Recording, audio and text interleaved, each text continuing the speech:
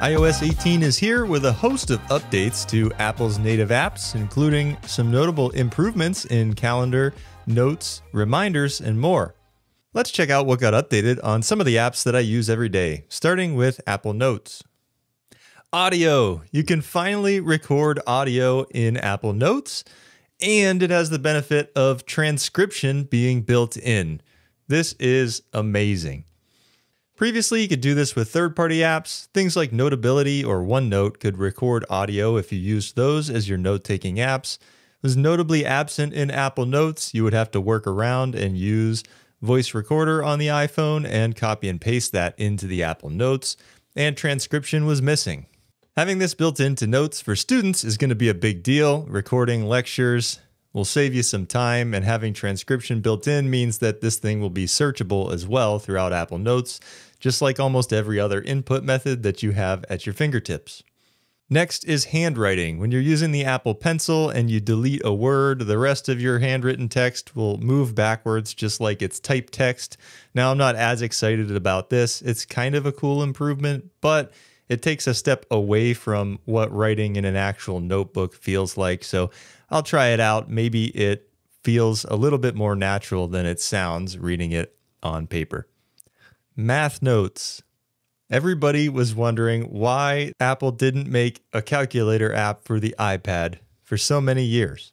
While most of us would have been happy with just a simple calculator, Math Notes built into Apple Notes and the calculator app is one of those things that only Apple would think of.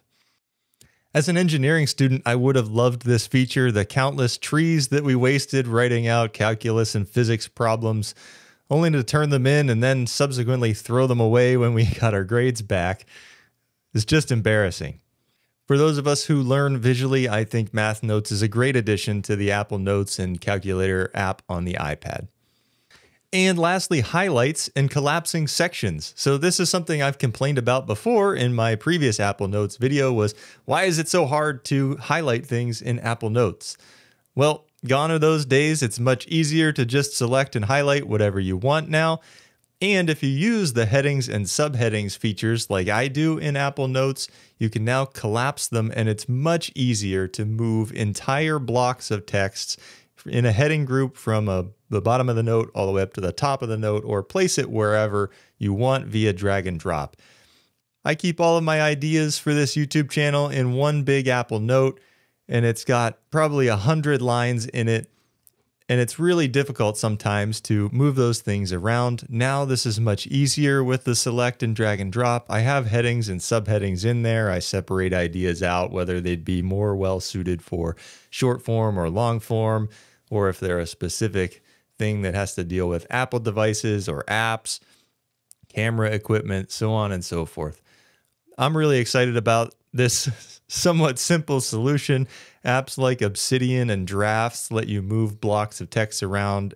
It's a little bit closer to Markdown support, but it's not quite all the way there yet. Maybe we'll see that in the future for Apple Notes. Next up, Apple Reminders. Reminders got a huge update and now puts Apple Reminders inside of Calendar. And when you open both apps, it lets you know that your reminders are now in your calendar. So creating reminders in Calendar is something that I use Fantastical for, and have used it for a long time with both Apple Reminders and Todoist. Seeing it come to the first-party apps is great. Next, you get subtasks in Smart Lists. I didn't really realize that you couldn't see subtasks in Smart Lists or other views like Today and Scheduled. I do use subtasks, but I use them in a non-smart list. So my YouTube video, a lot of these things have a lot of different things that I need to do. And I do use subtasks. You can hide and show them, but you generally see them when you go into that view. So that's a nice quality of life improvement for people who might have a different setup than I do.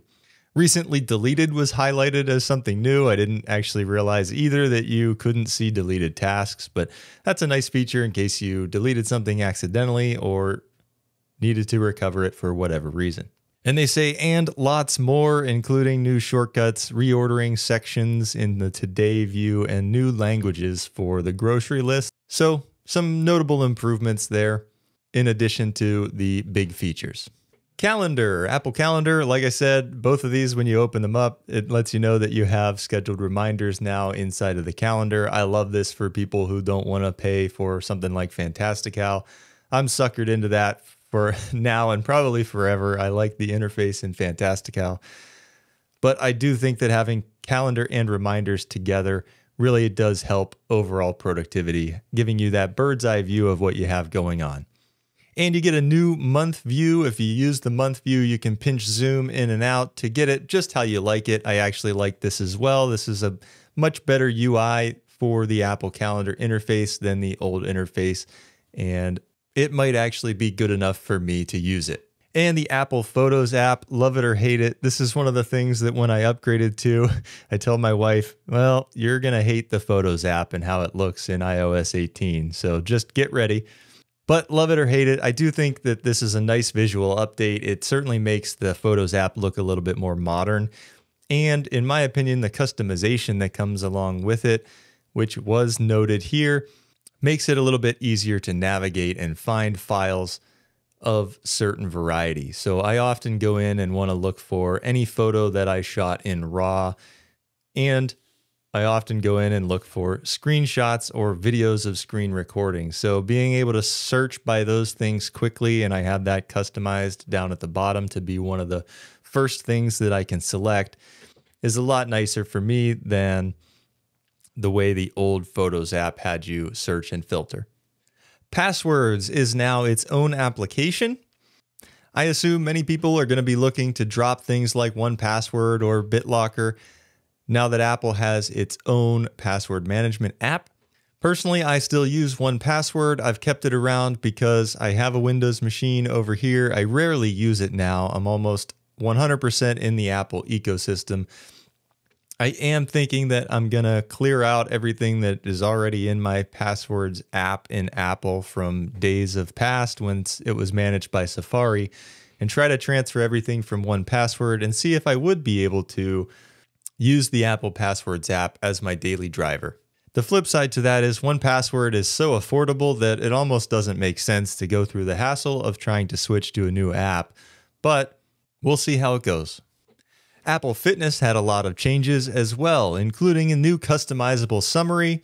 You can go in and change the app to show things like step count or weekly miles and more. If you've used Garmin in the past, the Garmin Connect app has let you customize things like this for a long time. Fitness Plus also got revamped a little bit. It now gives you the option to include any workouts you do in Fitness Plus or workouts outside of Fitness Plus in order to give you a customized view of suggested workouts. As long as those workouts outside of Fitness Plus are writing into Apple Health Kit, it will also take into account any meditation or mindfulness that you do as well. I think that's a nice feature. Flexible goals for your activity rings on the Apple Watch is now a thing, so you can pause them or take rest days or whatever.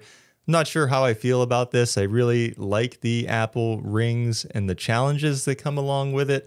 I'm not sure I'm going to be pausing my rings in order to elongate my streak or get a badge or whatever. And lastly, training load is a great improvement in Apple Fitness and on the Apple Watch. I really like this metric. I use it in a third-party app called Athletic to see short-term and long-term training load to try to get an idea for, am I overstressing my body? Am I not doing enough? Am I finding a nice balance between working out and resting and recovering? And a few minor updates to Music, Podcast, and Maps. So in Apple Music, Browse is now called New, so they say, and you get Share Play on more devices. Not sure exactly what devices you get Apple Music on now that you didn't get it before. Apple Podcasts gets precise sharing. So if you're in a podcast and you want to share just a specific section, like you can do on a YouTube video, or you share it to your friend and it starts at a certain timestamp, you can do that now with Apple Podcasts.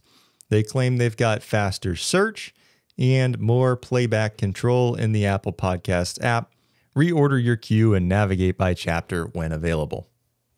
And lastly, for you outdoors folks, Apple Maps now has hikes and custom routes. Now, I don't think this is going to replace something like AllTrails or any of the other third-party applications yet, but it's nice to see that Apple is at least trying and working on improving their maps and their navigation between Apple Maps and the watch when it comes to outdoor activities like hiking. That about wraps up the major changes to the Apple apps that were updated in iOS 18. There's plenty more updates and customization throughout the operating system that was added. So subscribe for more, and we'll see you in the next one. Later.